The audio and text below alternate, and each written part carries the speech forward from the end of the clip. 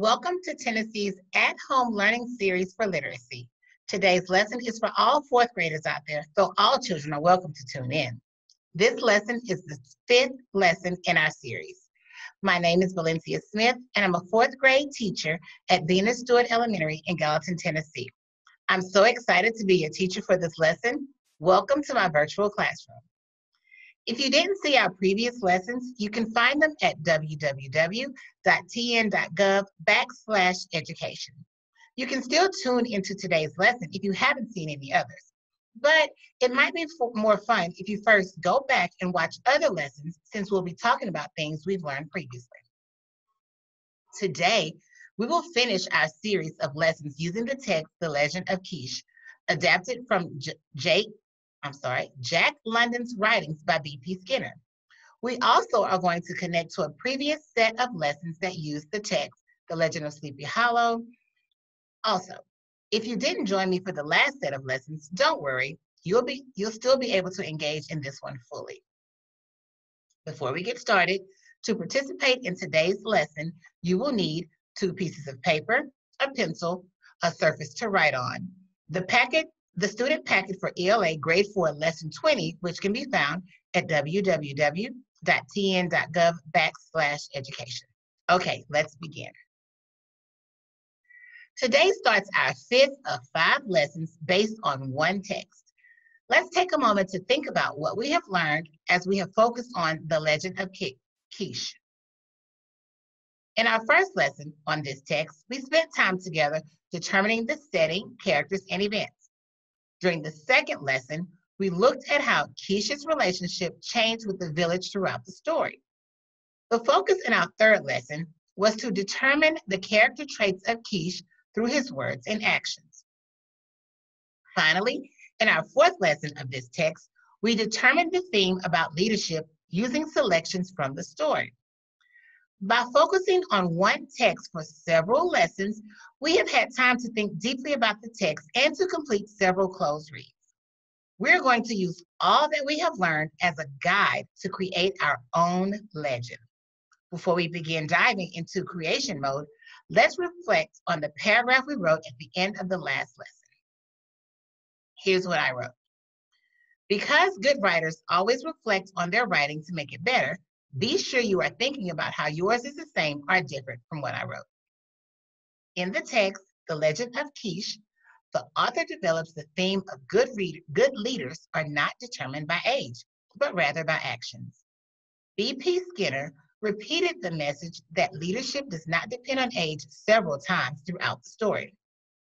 He did this by using phrases to describe Keesh's age, like despite his age, and how dare one so young speak out in the council. At the end of the story, the author was sure to include that Keesh went from an insignificant boy to lead man. The author also used Keesh's actions to support the leadership theme. Keesh spoke up for the others and ensured they had equal amounts of food.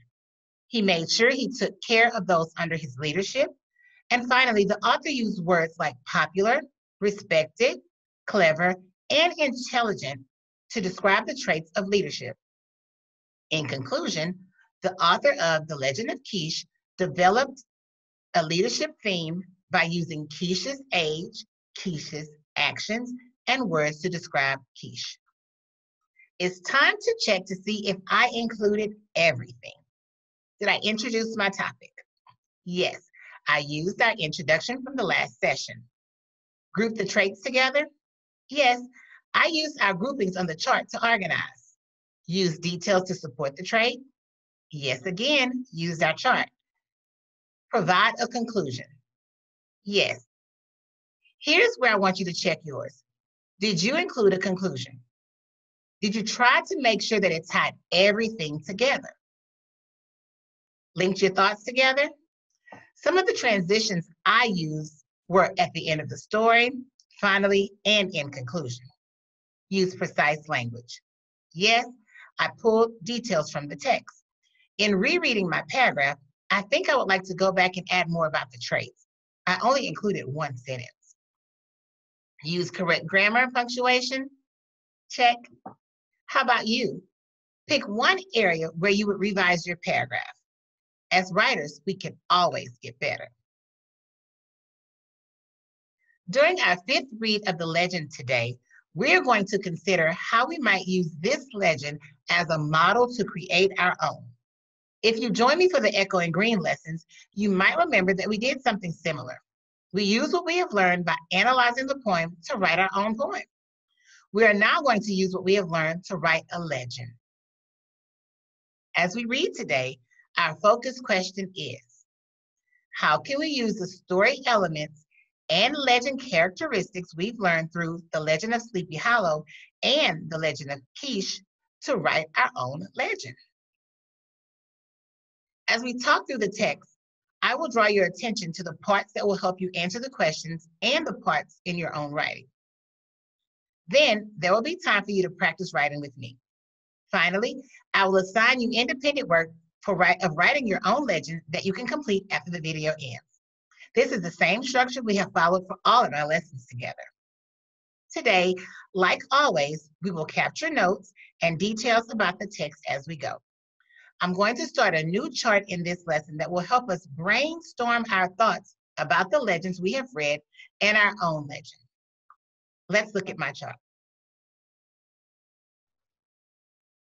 I want you to copy this first column of words. You do not have to copy the information in the Legend of Sleepy Hollow column.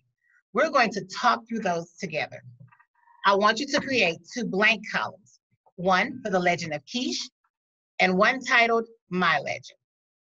We will use our chart today as we look at a few excerpts or parts of our text. You have a copy of the text, you can use it. But if not, you can listen to me as I read through the parts. Also, don't forget to take notes on your own as we read. Like in the last couple of lessons, we will not be reading the text in full. Instead, I have selected specific parts that I think will help us create our own legend. As I have said, when you are creating your chart, we are going to talk about the first column. You will take notes on the Legend of Keesh and brainstorm ideas in the last column, My Legend. Let's get started. What do you notice by looking at the first column? I hope you notice several of these are characteristics of legends.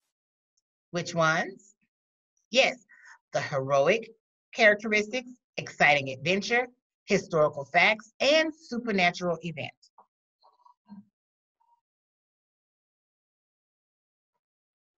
A legend usually focuses on heroic individuals or fantastic creatures and describes an exciting adventure.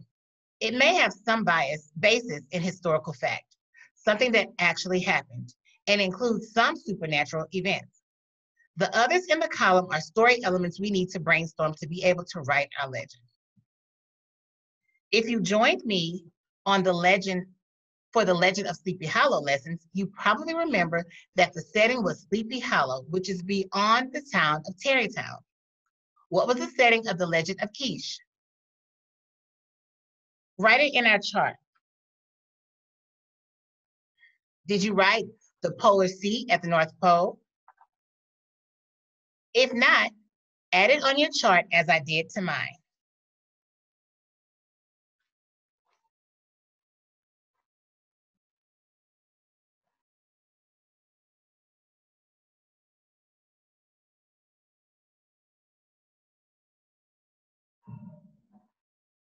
I want us to read the next excerpt from the setting of our text. And let's consider how it might help us describe our own setting.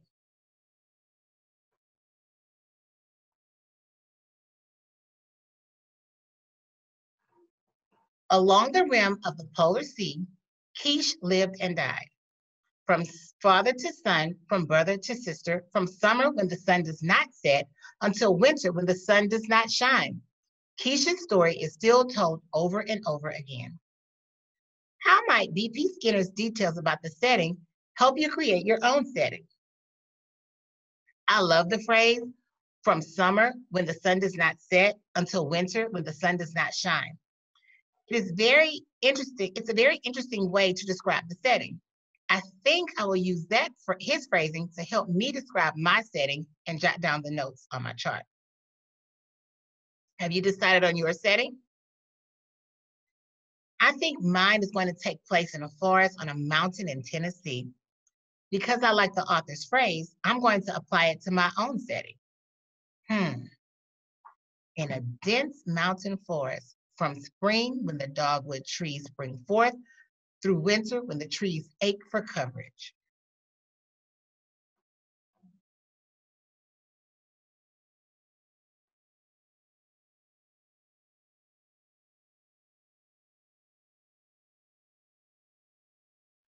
Do you see how I'm describing the tree blossoms in the spring and the bare trees in the winter? Now it's your turn to brainstorm a description of your setting. Be sure to jot down your ideas in your charts so that you will have them when you write them down. Next, we need to consider what our story is going to be about. What is the exciting adventure? In the legend of Sleepy Hollow, the exciting adventure was Ichabod encountering the headless horseman.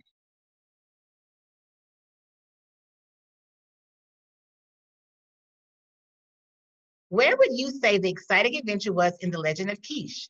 Go ahead and write that in your chart. That's right. I think the excitement happened when Keesh went to the bear hunt and killed the mama bear and the cubs. Let's add that.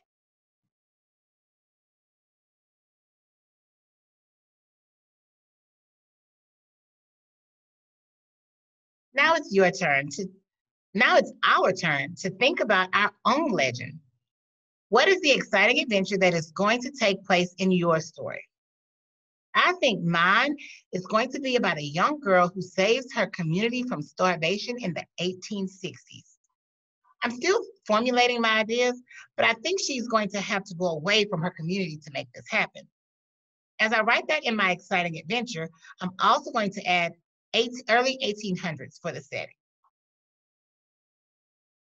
Take a minute and think of your own idea and then write it in your chart.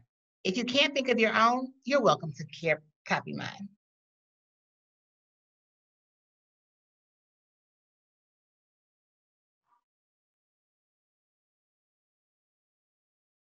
Now, let's refer back to the legend of Keesh and see how the author describes the start of the adventure. This will help us to write our own.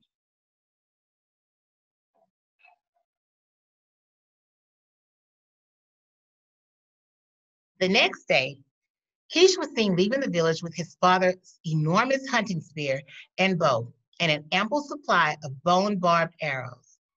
The villagers whispered to one another. It was unprecedented that a young boy should go hunting alone. Hmm. When we read about Keesh in the story, I like that even though he was young, he was able to be a leader and contribute to the village. I think my character will be the same way, but the community will think she is not able to help because she's only 10. So I need to consider what my character would take with her on her adventure. Kesh took a spear, bow, and arrow. Hmm. I think my character is going to take her dog with her in her knapsack, which is what a backpack would have been called in the 1800s. I'm going to add that to the chart.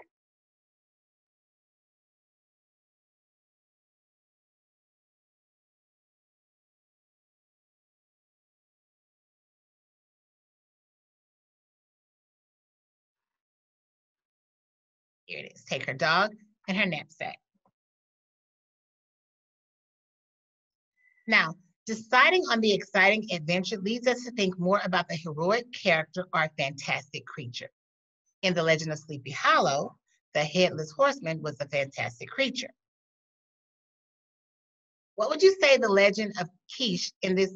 What would you say about the legend of Keesh in this category? That's pretty easy. It was Keesh.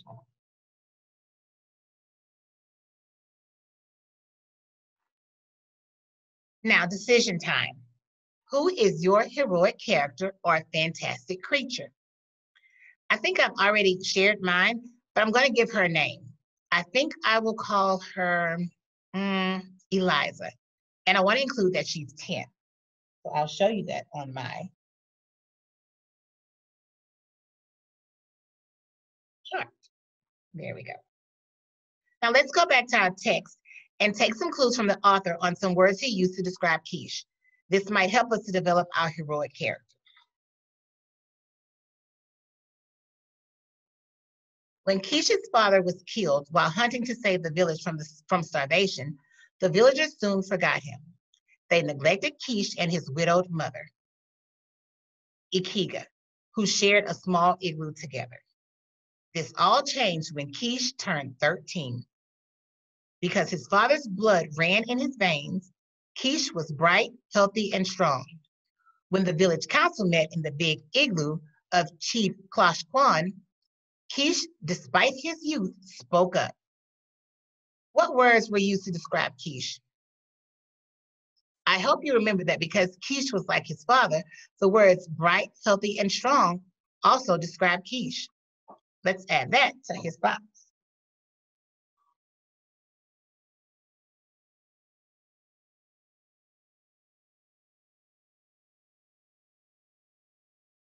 Now I need to describe Eliza.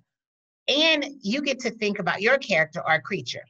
In my mind, Eliza is spunky, innovative, which means that she can create new things, and petite. Petite is a word that means small. So I'm going to write those things in my heroic character box. What about your character or creature? How would you describe them? Jot down your ideas in your chart.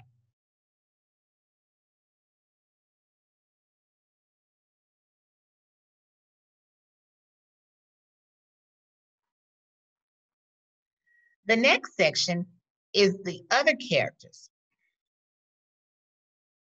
In The Legend of Sleepy Hollow, we have three main characters, Ichabod Crane, Brum Bones, and Katrina Von Tassel. Who are the main characters in The Legend of Keesh? Write it on your paper. I would say the main characters are Keesh and the Council. There are other characters, but these are the main ones. So let's make sure we have that in our chart.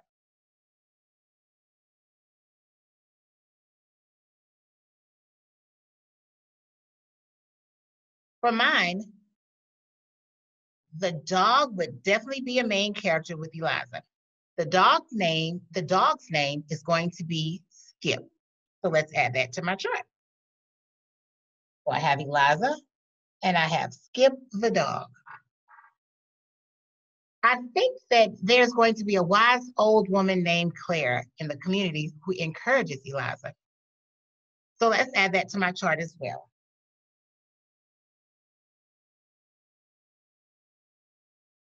Now, who are your other characters? Go ahead and jot down your ideas on your paper. On to historical fact. The Legend of Sleepy Hollow was set after the Revolutionary War and included a battle, so we know it was based on a real event. How was the legend of Keesh based on a historical fact? Yes, that's right. It was set in a real place, the Polar Sea.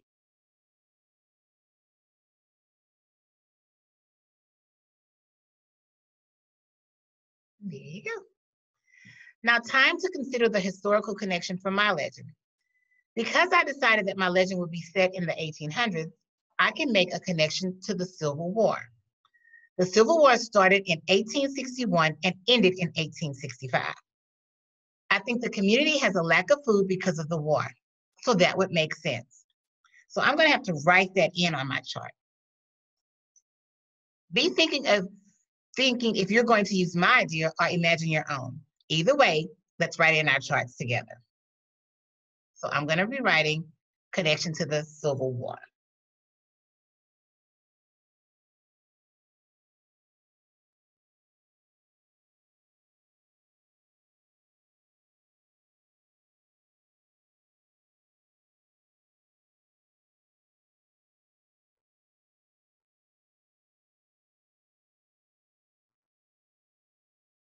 Next is supernatural events.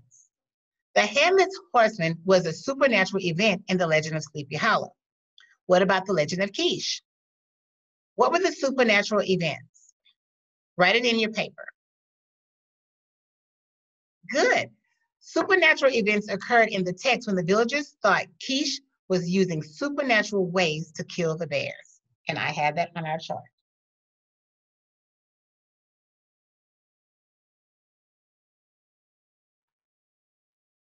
I need to think and go back into the text to think about how B.P. Skinner did this. I have selected all the lines that reference supernatural themes. Others were simply mystified. Gluck, like some others, was tormented by young Keesh's hunting victories and fed up with taking orders from him. Gluck confronted Keesh. You've been charged with dealing with evil spirits to help you hunt.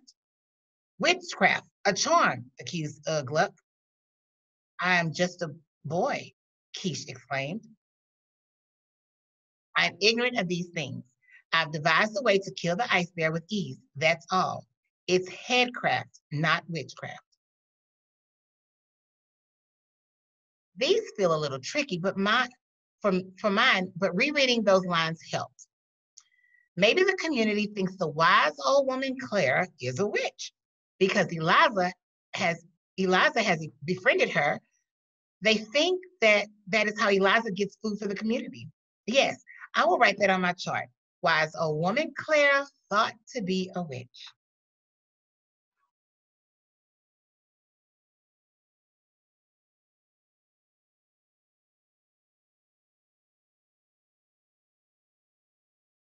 How's yours coming along? What is the supernatural event going to be? I will give you a minute to combine your thoughts and write them on your chart. Now we're at the bottom of our chart. Theme. There are actually several themes in both stories. In The Legend of Sleepy Hollow, even though we didn't talk about the theme in the story, I chose to write the imagination is powerful because I think Ichabod's imagination really got the best of him when he left the party. For The Legend of Keesh, go ahead and write the theme. From our last lesson, we decided the theme was good leaders are not determined by age, but rather by actions.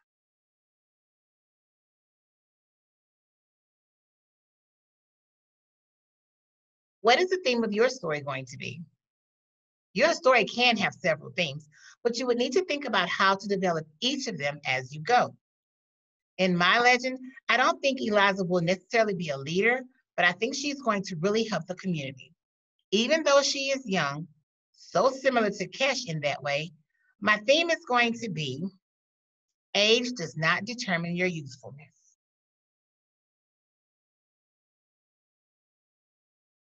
What lesson did you want your readers to learn as they read your legend? Go ahead and write your theme in the chart. Because I'm focusing on age, just like in our text, I want to reread some of the ways the author developed the idea about not mattering, but about age not mattering. Here are some lines.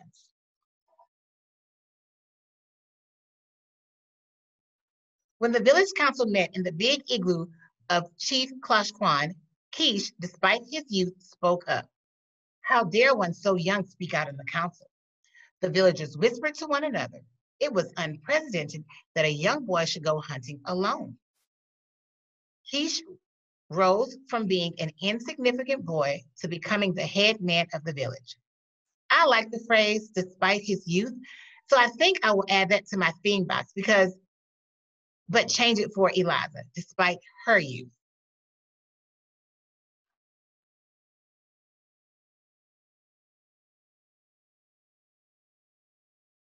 I also like the author's choice of the word insignificant. I can see how the community might consider Eliza insignificant too. I'm going to place it in the theme box also. I might not use the word, but it will help me to remember to use a word like it. Now, what ways are you going to convey the theme in your story? Take a minute to jot down your ideas.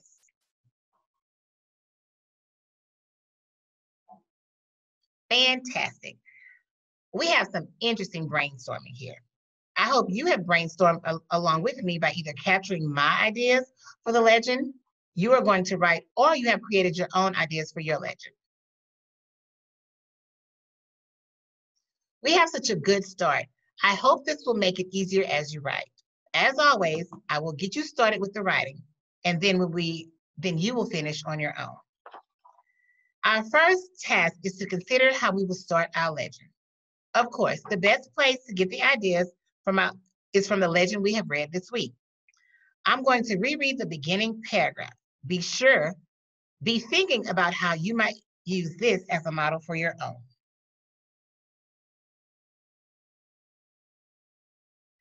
How does a person who began in humble circumstances become a legend? Along the rim of the polar sea, Keesh lived and died. From father to son, from brother to sister, from summer when the sun does not set until winter when the sun does not shine. Keesh's story is still told over and over again. It is kind of cool to go back to the opening of the story since we have spent so much time analyzing the story. When I read it now, and it has more meaning, how does the author start the legend? I see a few things in this. First, the author asks a question. I like the way he started it, and I think I'll use that. To whom is the question referring? The person is Keesh. Take a minute. How might you ask a question about your character or creature?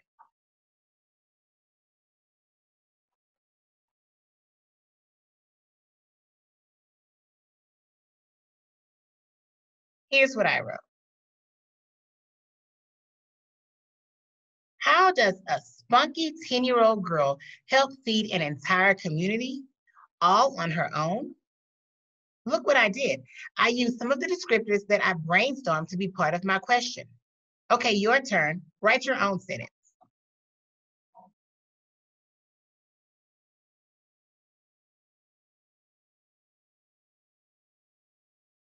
Let me reread the start again. Think about what the author did next after the question. How does a person who began in humble circumstances become a legend? Along the rim of the polar sea, Keesh lived and died. From father to son, from brother to sister, from summer when the sun does not set, until winter when the sun does not shine. Keesh's story is still told over and over again. What did the author do after the question? That's right. He moved into some information about the setting and a little more details about Keesh. I need to think about what I want to say about my setting and Eliza.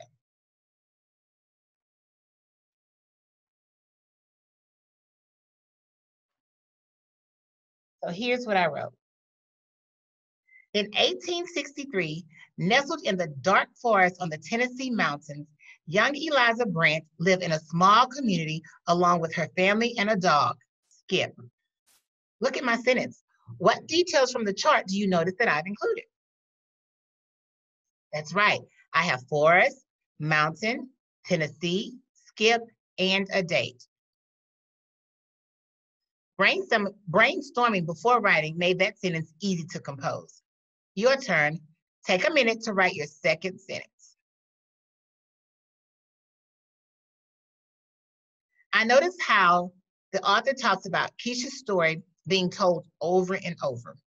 I want my next sentence to be similar. So here's what I wrote.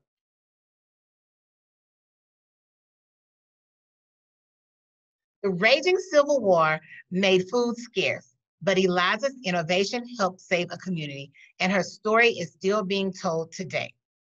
What do you think? I incorporated more of the details from the chart, Civil War and innovation, and also set up the people retell this story, which is what happens with legends. Your turn. Write your third sentence.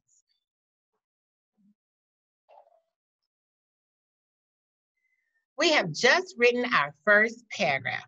Yes, it's your turn to finish it on your own. You will need to develop your adventure from here. Here's our task for today. I will read aloud your task. Be sure to copy it down as I read.